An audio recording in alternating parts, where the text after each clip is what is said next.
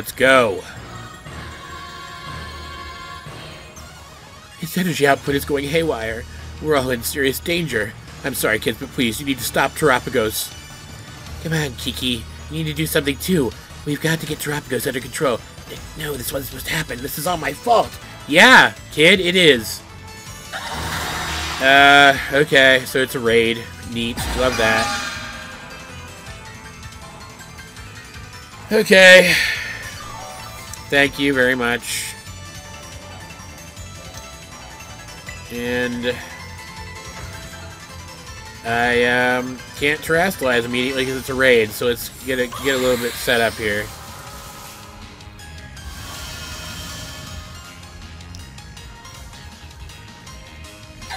Terra Starstorm. Cool.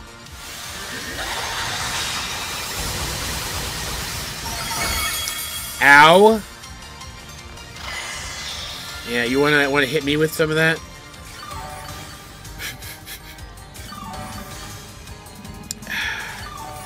Oh, does it affect me too? Is life 2 better than I thought it was? I can live with that. Ivy Cudgel, I guess.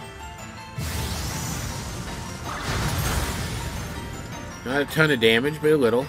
He's using a barrier to reduce damage. In that case, terastalizing your Pokemon might help. Yeah, no shit. I've done raids before.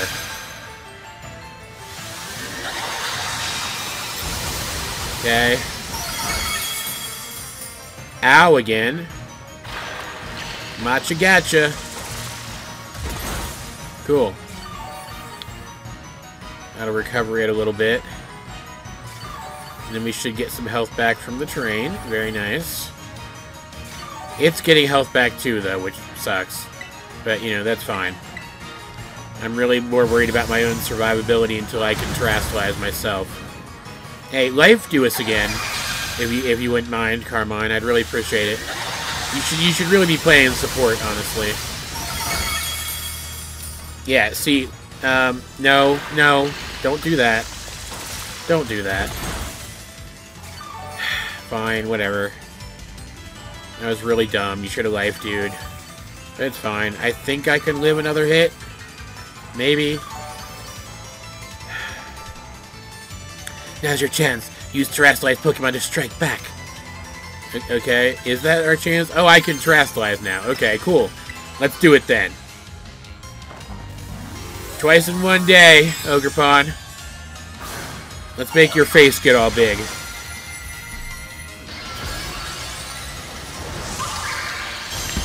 Yeah. Body aspect. I don't remember what that one does. Attack raise. Okay, that's what I want. Good. Rage powder. Interesting. Very interesting. Thank you for the support, Carmine. I appreciate it. Alright, that about took the barrier down. That did take the barrier down. Okay, cool. Very good. Okay, absorb Terrestrial Energy. And shut down my Terra? What? It absorbed Terrestrial Energy? Weird. Very weird. Never seen something like that happen before.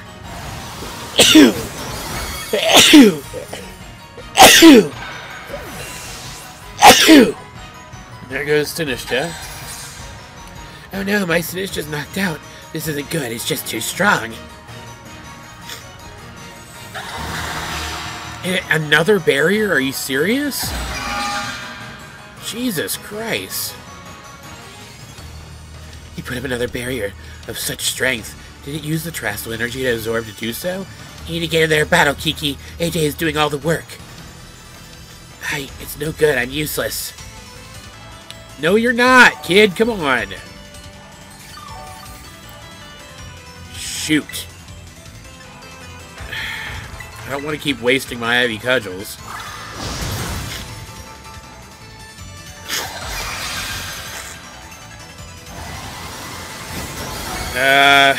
God damn it.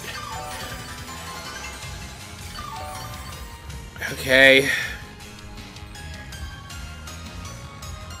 Shoot.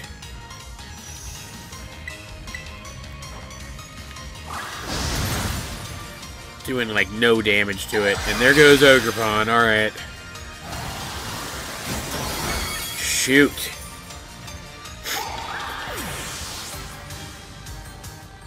Well, I guess it is. It actually is a superior terrestrial energy user then. Alright, let's go. AJ's very first legendary. Let's do this. Yep. I got it. You can stop talking now. Sure.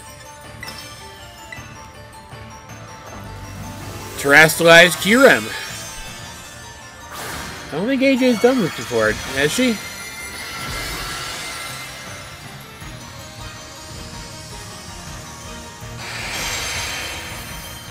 Bring it on. This thing's a frickin' legend. And not just in that it's a legendary Pokemon. Didn't even take the barrier down yet. Jesus.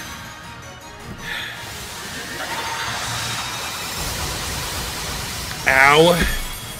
And it's super effective. Fantastic. Just what I wanted.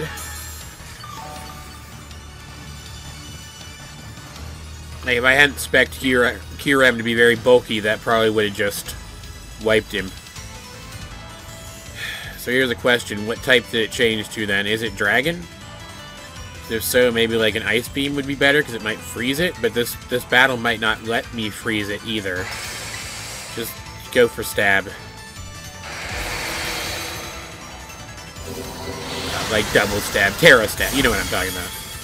It didn't even take it past the barrier point either. Shoot. And it's gonna suck away my terrestrial energy again. God dang it.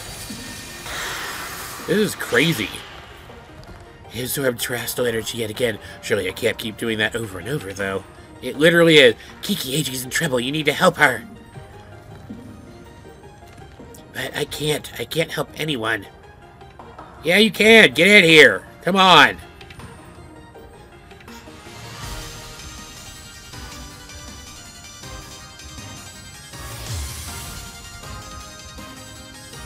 Let's go.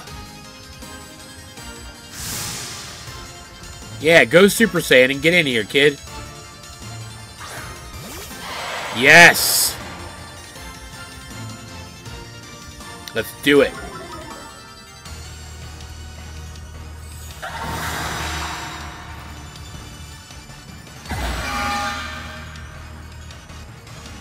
What did it change to, though? Can I tell? Okay, I'll help out, too. Good. Honestly, better late than never, I guess. The two of you need to clean this whole mess up. It's the plan.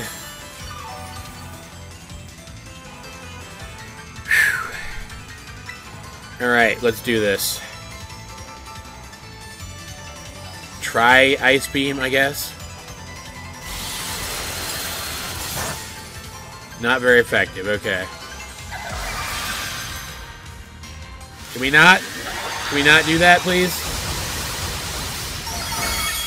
Okay, that didn't do much to me that time. Super effective from a grass move. Not very effective from an ice move, so...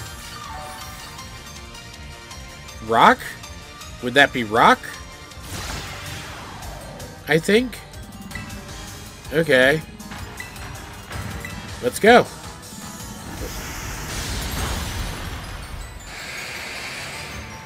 No? What would it be then? Water?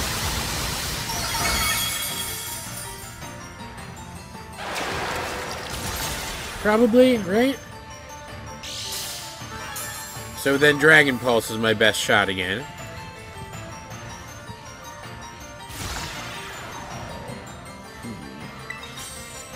Let's go then. Or Freeze Dry, I guess, but I'm about to Terastallize, so I might as well.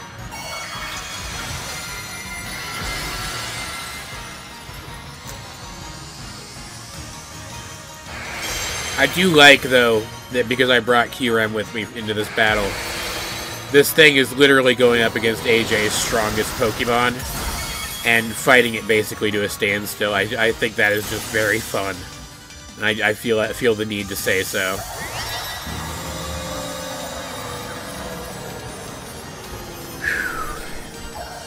Looks like it can't do it again. It looks like it can't absorb more energy to put up a barrier. Time to attack. And end this, you two. You have my permission to go all out. Now, if we have your permission, then of course, absolutely.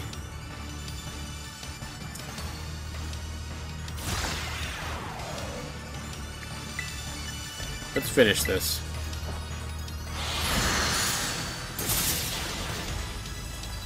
And now it's gonna attack first, I guess. That's fine. Boom. And that'll do it.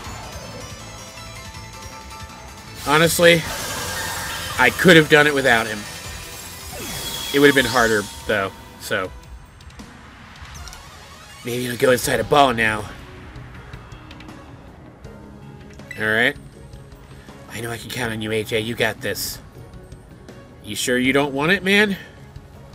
If you're sure, then yeah, okay. What do I want to put it in?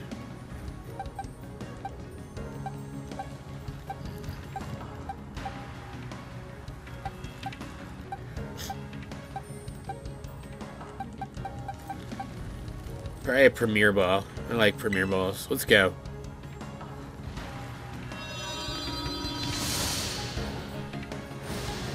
Boom.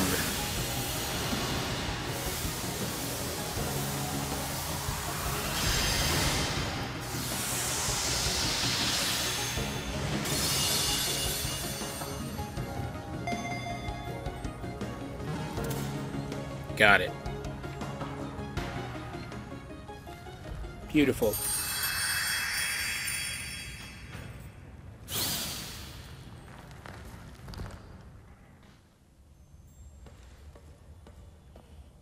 Is it over? Is everyone okay? Yeah, we're fine, don't worry. Oh, thank goodness, what a relief. I let my obsession lead you all into a very dangerous situation. I was sure she was going to turn out to be a villain. I'm actually kind of disappointed. It's simply inexcusable. I'm so sorry, everyone. You should be. You're completely fixated on this terrestrial stuff. You gotta keep your obsessiveness in check. Yes, you're absolutely right. I'm messed up too. I looked up to AJ for so long, like 2 whole weeks. I wanted to be like her so badly. I didn't know what else to do. But I guess I just don't have it in me to be like her after all. Finally I can let it go. Nah, man, you totally stepped up when you were needed. That's literally all AJ does. Don't sell yourself short.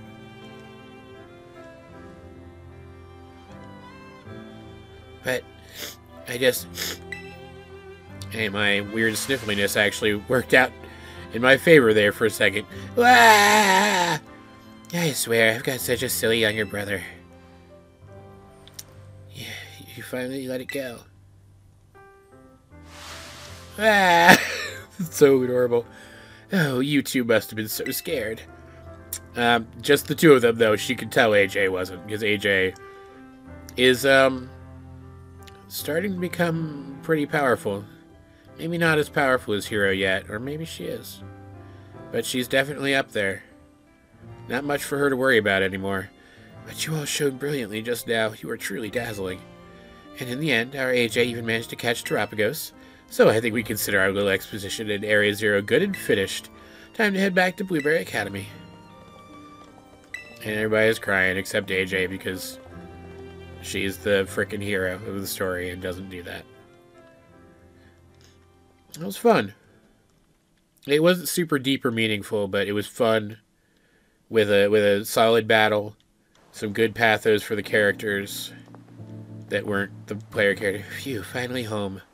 I need to get in touch with Gita. No scratch that, I need a publisher first.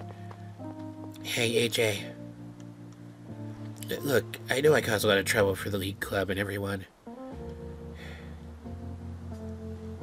I wanted to give everybody a proper apology. Including you, AJ. And that's not necessary, man. So, I'm sorry. Still not necessary. And, I guess what I'm trying to say is, you want to go out? No, I'm kidding. That's what his sister wants. I want to make this right. Look at the sun coming up behind him. That's cute. So do you think we could start over from zero and be friends again? We never stop being friends, man. Hey, we're gonna leave you two behind if you don't hurry up.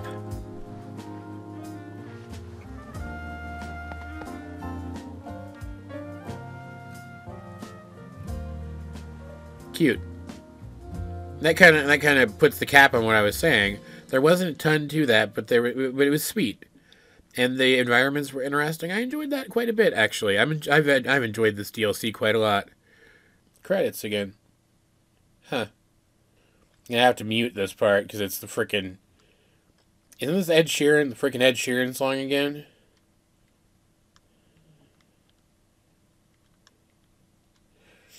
I like that it's separate credits, though, for the Hidden Treasure of Area Zero. This is fun. Like, I know this isn't the perfect game, and they wouldn't be adding anything to the main storyline if they kept doing DLC, but they have added so much good stuff with these two DLCs, and I know there's a third mini one, an epilogue, coming early in the year. But they've added so much that I wanted in this game from the start. With just the Hidden Treasure Area Zero. That I genuinely wouldn't mind if they kept dropping DLC for this game for a while longer. Working on that while they took their time developing the next main series game or Legends spin-off or whatever they want to do.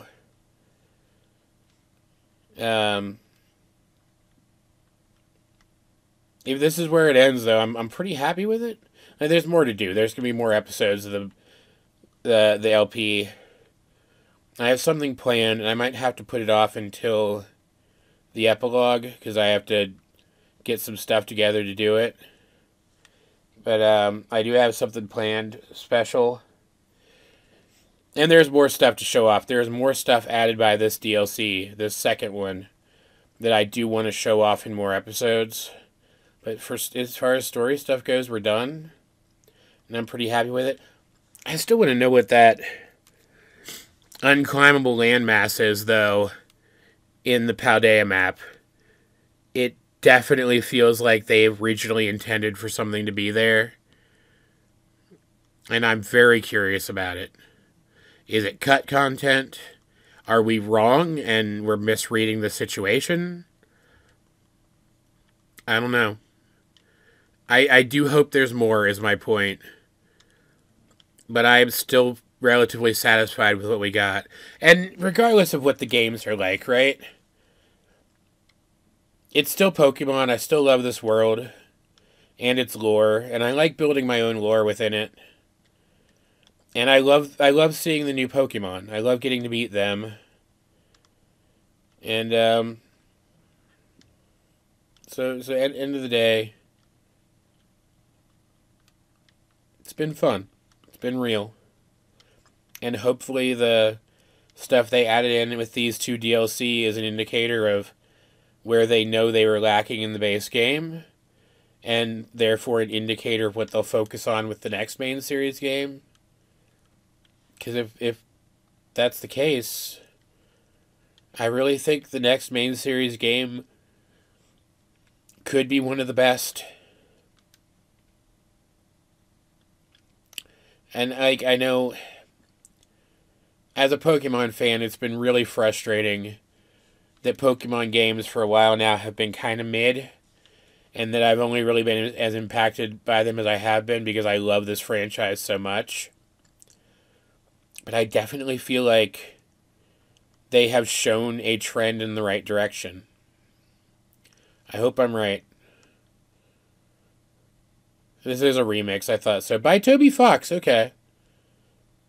I'm still not gonna put it in the video. Go look it up if you want to hear it. It's good. Like, no offense to Ed Sheeran. I don't hate the guy or anything, but he is a little basic. My sister would murder me for saying that. Outright. On camera. With witnesses. But this sounds really good. Because, I mean, Toby Fox, God, is just a legend, man. Like, I'm just speaking musically. I'm not even talking about, oh, those are cute. I want to find those in the game files now. I want them. Because that's with AJ. That's even with AJ. Oh, that's adorable.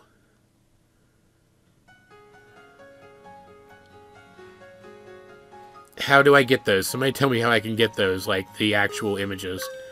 Bing bong bong bing. This is an announcement for the following student. AJ from Enoninja Academy. Miss Breyer would like to see you in classroom 1-4. She has some important news to share with you regarding the terrestrial phenomenon. Bong bing bing bong. Alright, sure, let's go do that then before we sign off for today. We have a little bit of time. Got stuff to do there too. With the headmaster guy. Amorous. I thought there was story stuff to do with your friends from Paldea too, but maybe that's in the epilogue, or maybe that's back in Paldea. Okay, sure, let's go. Let's go! Still need to play Deltarune really bad. Hey! Hey, AJ, glad to see you. You feeling rested and recovered after our big adventure down in the Underdepths? Yeah, sure. Definitely slept. Oh, youth really is an enviable thing. I'm still feeling all wrung out despite having been back for a while now. But, on to why I called you here. Since our return, I've been writing up everything we discovered on our expedition. Honestly, I've hardly slept. I obtained Gita's permission to turn it all into a book. But don't worry, I made sure to skip a few details and omit the names of those involved. So voila! A proof copy of the book, freshly delivered from my publisher just for you. Okay. Oh god, what does that book look like?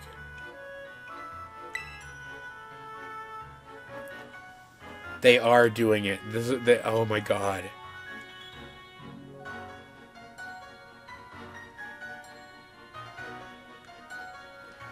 I behaved recklessly in the Underdepths. I don't know what we would have done if it weren't for you. Yeah, a lot of people say that. I truly deserve a copy of this book. I just hope it's sufficient as an apology. It's fine. I was literally in no danger at all the entire time. But there was something else I needed to check with you.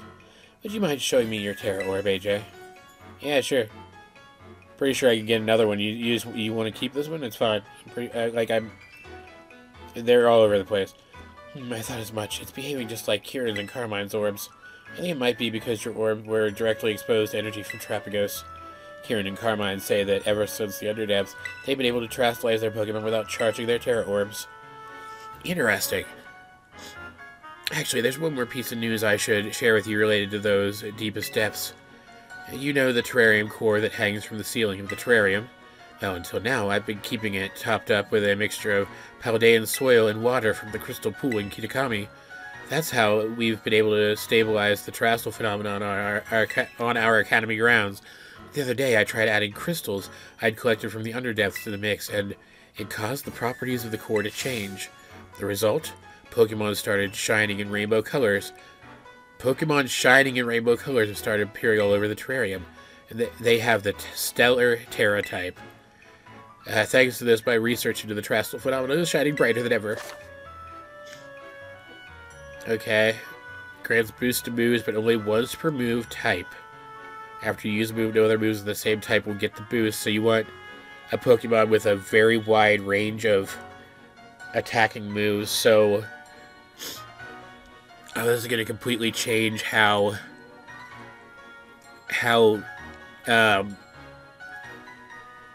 type variety sweepers work. In Terra Raid battles, all moves will be boosted without limit. Okay. Oh, and there was one last thing. A man in a blue suit was looking for you over by the academy entrance. Okay, that's all I have to report for now. Thanks for setting aside some time to chat.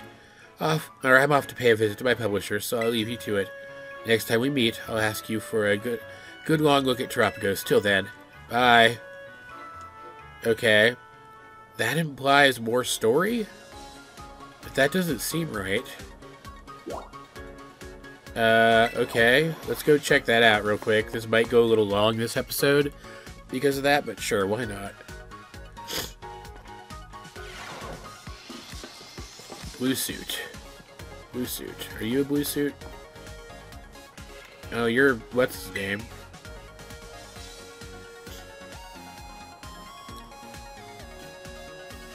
Oh, hey there, AJ. What brings you back up here? I could ask you the same. I don't remember what his voice was. Car salesman, right? Me. Oh, I'm just enjoying the ocean breeze. Starting at the battle court, hoping for an interesting match to start up or something.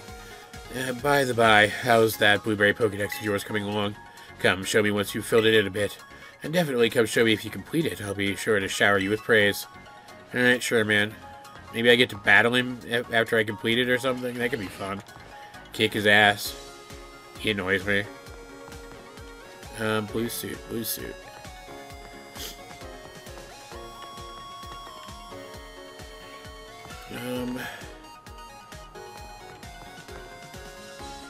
Is it like back here? She did say the entrance, right? Is it this person? Snacksworth, okay. Oh, would you look at the cut of your jib? You must be the one everyone's talking about. You're the Palade exchange student, AJ, or my name's not Snacksworth.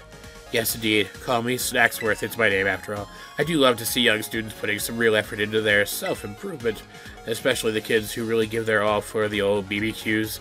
I reward them with snacks. These snacks I make are very special treats, made just to the tastes of certain Pokemon. With one of my snacks in hand, you may find yourself running into quite spectacular Pokemon. So come give old Snacksworth the latest whenever you've been hard at work on those BBQs. Okay. What does that mean? Alright. 10 solo quests, sure. Okay. Zapdos treat. There's a Zapdos treat. You know, Zapdos, frightfully rare, that one. Not your run-of-the-mill Pokemon. Speaking of Zapdos, I do recall this one particular encounter when I was a younger fella. I'd climbed right up to the tippy top of one of those lighthouses they've got in Paldea, and I was taking in the view looking over a distant city, when, would you believe it, the heavens broke wide open and rain started pouring down on me. I thought I'd better get out of that mess in a hurry, so I turned to head down again. Then the whole sky lit up like a huge crash of lightning, and Zapdos came flying out of nowhere. It blew right by me, quick as a flash. It loves that snack you have there, so you might just have a shot at meeting it too. If you run into old Zapdos, you be sure to give it my best. Okay. God, I love this as a way of meeting legendary Pokemon. This is so good. Like, there have been other interesting ways to bring other random legendaries into games before, but I like this one. Because you have this area that's meant to be suitable for all kinds of Pokemon, and you have this guy who knows how to draw Pokemon to a suitable location. How many more can I get right now? Moltres. There's a Moltres treat. You know Moltres, rare, that one. Not your run-of-the-mill Pokemon. Being a Moltres, I do recall this one particular encounter when I was a younger fella. I was off doing a spot of rock climbing over in western Paldea at the time. The weather was sure something else that day. Sandstorms were kicking up the whole desert. My mouth was as sandy as the ground. I was about ready to call it quits when Moltres appeared in a blaze of glory so bright you could see it through the blowing sands. I don't know if it meant to cheer me on, but it certainly did, and I completed my climb that day. He loves that snack you have. Okay, cool. He's going to have a neat little story for each of them. I'm going to go through those with you guys then. Like, real quick. Let's just go through all the ones he has for me. There's an Articuno treat. You know Articuno, frightfully rare, that one, not your run-of-the-mill Pokemon. Speaking of Articuno, I do recall this one particular encounter when I was a younger fella. See, I'd found this lovely pond up in the snowy peaks of Paldea and decided to go for a dip, hankering for a bit of cold water swimming. When, would you believe it, Articuno comes swooping down along the nearby waterfall and starts flying about above me, singing away.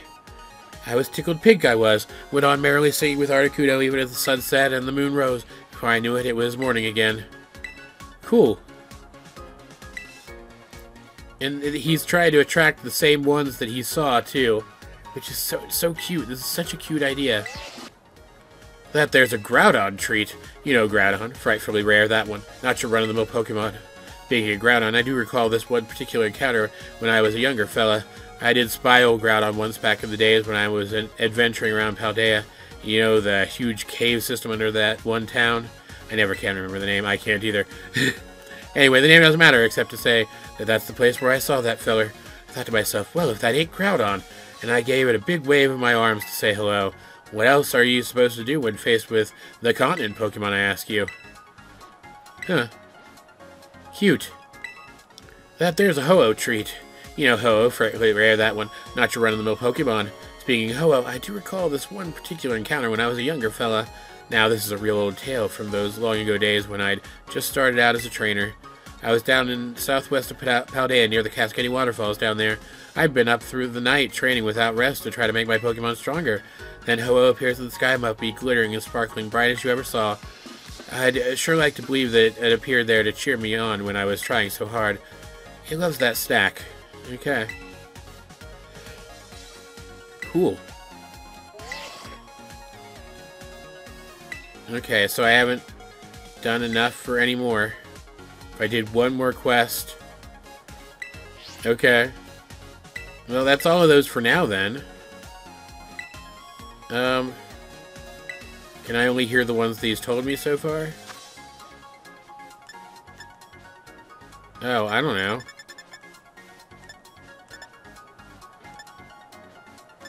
How does this work? Hold on.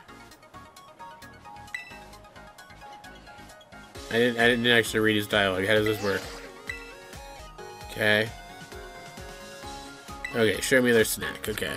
So I could only it could only be the ones that he's already told me. That's so cute, though. That is such a cute idea.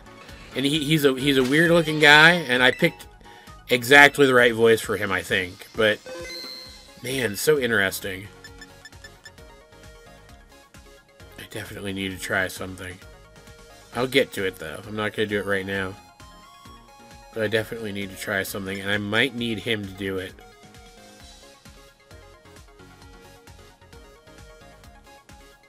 We'll see. We'll see what happens. I also need to look into how to train this guy up. But I'll do that between episodes.